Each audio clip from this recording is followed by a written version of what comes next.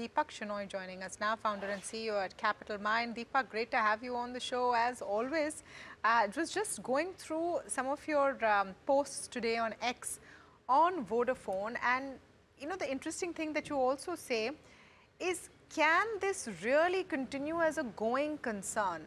I think that's a big question on the mind of anyone who owns the stock, anyone who watches the space, and market watchers as well, simply because the next relief seems to be only if they choose to convert government debt to equity. Yeah, but you know, Tamanna, they can't even do that because beyond a certain point, this becomes a PSU. And the problem with the PSU isn't just that, it's the way they operate, right?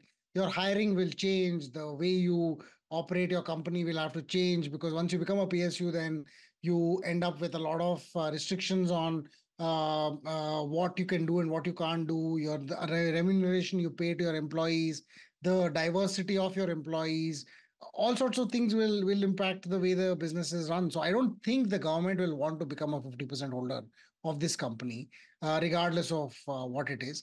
And you know, they've had negative equity for a while. So if you look at their balance sheet, their equity is a negative 100,000 crores, which means their accumulated losses have made them wipe out their equity, and they're down another 100,000 crores. And this is after raising like 20,000 crores or something that they raised recently. So I don't think at this point, this is very comforting because now they're going to actually have to pay this cash flow that has been accounted in the books, but they thought they'll get a relief in. And for the third time running, the Supreme Court has said, no, we won't rethink the calculations. Deepak, what is fascinating about the way the stock has been behaving is how so much was being bet on the Supreme Court giving relief when there were no signs of the same. In fact, enough evidence to the contrary that the Supreme Court was not interested in entertaining any kind of relook at the entire case. It was attempted with relooking the AGR dues, that was thrown out. Then they came back and they said, okay, let's talk about how you've calculated the dues. Yet, a whole host of brokerages and research houses have come out and said, okay, this could be a big boost. Sometimes the founders of the companies have more interesting companies, and you can't just go around saying things like, "Oh, this company is dead." So it's not fair, also, I suppose, because nothing is dead until it's actually dead. And sometimes companies trade for 3 years after they're dead, like in Jet Airways case. So there's no way you can actually say that something isn't worth it or whatever. But in my case, I'm actually concerned because I'm on the buy side. I don't want to buy this stock. I'll buy their competitors. I own their competitors. So I'm biased in that sense. But the burden is so huge. It's 100,000 crores. To make this company have 1 rupee of equity, you have to infuse like 100,000 crores into it, which almost is like, why wouldn't I just start a new company in this space directly? If I had to just infuse, if I had to just put in so much money just to get the company back to having a single, rupee in positive equity. But the bigger issue now is the cash flow that comes. Where are they going to get it from? It's going to be 29,000 crores in FY 26. And then for every year after that, for 4 or 5 more years, they're going to pay 43,000 crores to the government. Now, you can't convert that meaningfully. I'll give you an example of what this means. 70,000 crores is the current market cap. If they were to convert 29,000 crores to equity, the government would own about, I don't know, 40 or 50, 40%, nearly 40% of the company. They would dilute, they would give another greater ownership, and then the government already owns some 30% or something, or 25%. They will end up owning 35-40%, and then the subsequent year they have to convert another 40,000 crores. So I don't think this is feasible in the long term. This will end up with the government owning a bunch of shares which has almost little or no value. Maybe the best thing for the government to recover its money is to sell whatever shares it has today. At least it'll get 10 rupees per share. So therein lies the hitch. There's this constant refrain, and this is at the end of it, right? I mean, we have learnt our lessons from Air India, and the government sort of pulled it along. We're sort of seeing that with SpiceJet as well, where a statement today from the aviation minister saying that we can't let another airline go down. And that is the concern with Vodafone. I mean, investors today who are looking at Vodafone going up to 15 rupees, all the notes that are looking at it, at the end of the day are banking that the government doesn't want a duopoly. You will have to have a third player. Well, I don't know if not wanting a third player means let an extremely. I mean, this is the Japan and Korea style of functioning, right? It's like, oh, you're bad, but because I don't want a monopoly or because of whatever other reason, I will let you survive. So even if you're a company that can barely run on its own legs, I will get some public sector bank to give you a loan, and somehow you will survive. Why are we doing all this? It's like, capitalism means companies die all the time. And it's when companies die that new companies are born. So if this company were to go bankrupt, somebody would be able to buy its assets at a very low price.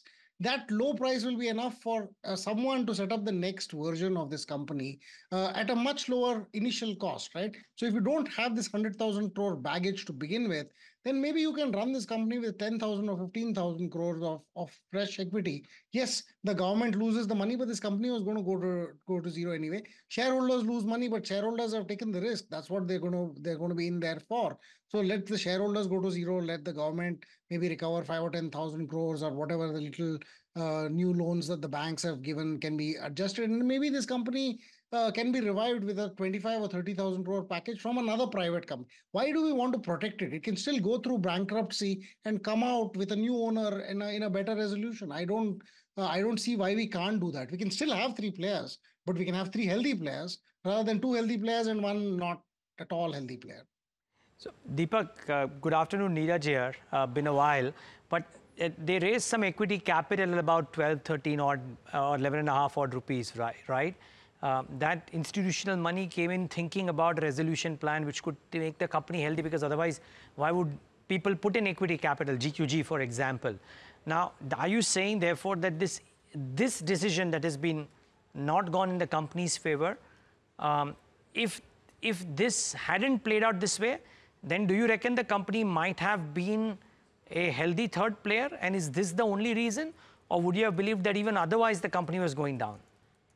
Yeah, so I think there was a question of GQG investing about $400 million. $400 million is about 3,500 crores. That is chicken feed in comparison with the 100,000 crores they actually need. So I don't think this is a meaningful amount of extra money that they would have got. Of course, if the government's dues were brought down to, I don't know, 10, 15, 20,000 crores or whatever the company actually wanted, then you would have had this situation where this money that they've raised from the public, which is 18,000 crores, the promoters, which is 2,000 crores, plus these other people, maybe 5 or 10,000 crores more, that would have been enough to kind of keep the company afloat and running. In the absence of it, the government needs to get paid. That means next year in FY 25-26, they need to pay, I think October of next year, roughly a year from now, they're going to have to pay 29,000 crores to the government. Now, where are they going to get that money from? If they go raise it from equity capital, it's like, I'm sorry, I'm raising equity capital from you so that I can pay the government. It's all gone. I can't use it. So at some point, this starts becoming more difficult to imagine in terms of any other thing than a planned bankruptcy, if you may. But I mean, a lot of things can happen. The promoter can infuse more capital. I don't know whether they want to. They've always said they won't, but recently they put in that 2,000 crores. Vodafone has written this off in its books completely. They are in their books. They mention India as we've written it down to zero. So they are not intending to put in more money, and they don't think there's a hope for revival for their stake in the company. So unless they come back and say we'll put in some money, I mean, so many of these if conditions have to work for this company to survive as it is. Isn't it better that they go through a planned bankruptcy and emerge with a resolution plan that involves maybe a changed owner and therefore a chance to live? You will still have the three players you need. So, in a way, Deepak, what you're saying is let's put it out of its misery because it's just going to get worse and worse. On the other part of it becoming effectively a PSU. Does that make sense from an Indian perspective? I mean, I was looking at the TRI data today. BSNL has gained massively. BSNL has had a good month relatively, more than all of the private players. Does it make sense for an exchequer, for the government, for taxpayers, for the government to go out and bail out Vodafone? It's essentially turning out into a situation where they have to bail out Vodafone, isn't it?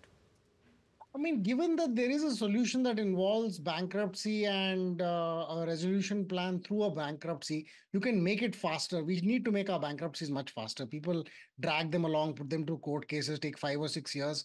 In 5 or 6 years, Vodafone Idea will not have any subscribers left.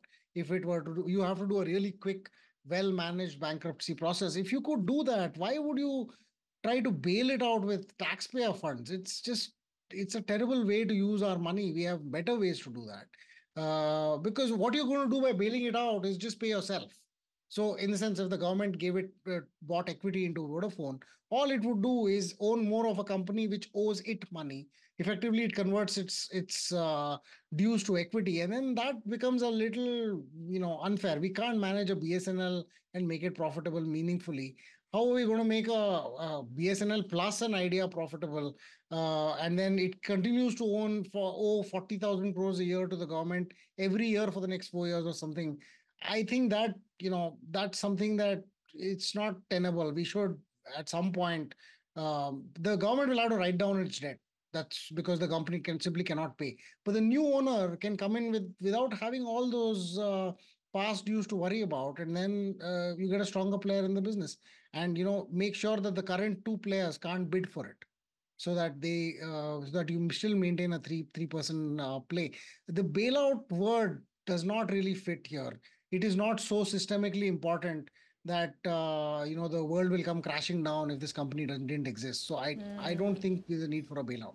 Yeah, so it doesn't need to be a bailout. If you want three players, let there be three healthy players. And what really is the way out? Planned bankruptcy is what Deepak Shenoy is talking about. Thank you so much, Deepak. Always a pleasure to have you on the show, and hope to have you back soon.